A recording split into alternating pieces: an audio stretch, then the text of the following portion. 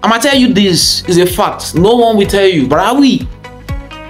If this discipline, economics, if you don't choose it, if it chooses you, like you being in the department, if it is by chance, you are going to struggle, especially for your first year on campus.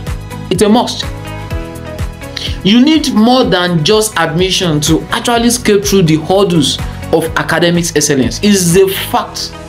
Admission is what gives you a ticket to sit in the class. It's not what transforms the entire journey of academics into success. Excellence is what everybody has at their reach. But the point of it is,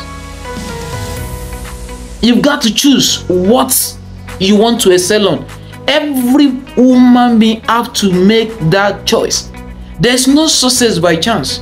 Alright, you might want to tell me that there's a man, there's a woman who wanted to study law and they gave him an economics and he ended up graduating with the best guaranteed student in the school, ended up graduating with the first class, ended up graduating the best student in the set. Let me tell you the truth. Ask them, they will tell you. Their first year was a mess. But at some point in time, they get to ask themselves, okay, fine, I'm going to choose to do my best. Now, until you are willing to actually make that decision yourself, to choose to do your best, you can't pay the price. Because the point of it is, academic excellence comes from truth discipline. When they grade you at the end of the semester, what that result is telling you is how diligent you are for the whole semester. It's not really telling you how intelligent you are. And there's so many of you out there like, wow, what do I need the grades for?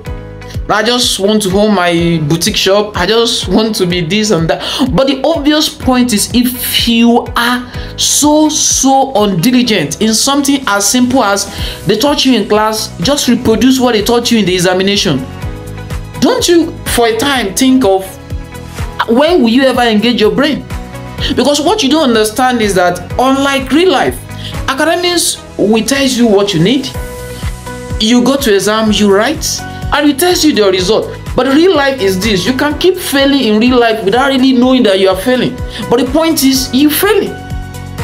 That's just the obvious point. Why you need to cultivate a self-evaluating discipline is within the zone of academics.